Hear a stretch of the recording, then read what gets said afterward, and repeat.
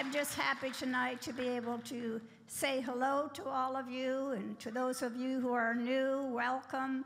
We're here to serve God. We're here to worship and praise Him and to hear His word and be encouraged, so that when we leave this place, we will not be the people we were when we came in. We'll be stronger. We'll be healthier spiritually. We'll be standing tall and ready to do whatever God is speaking into our hearts to do. Are your ears open? Yes. Are your hearts open? Yes. Is your spirit willing? Yes. Well, let's praise the Lord together and expect Him to minister to us. I love you.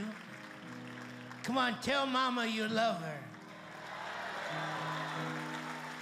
She has been a faithful mother to millions of people around the world.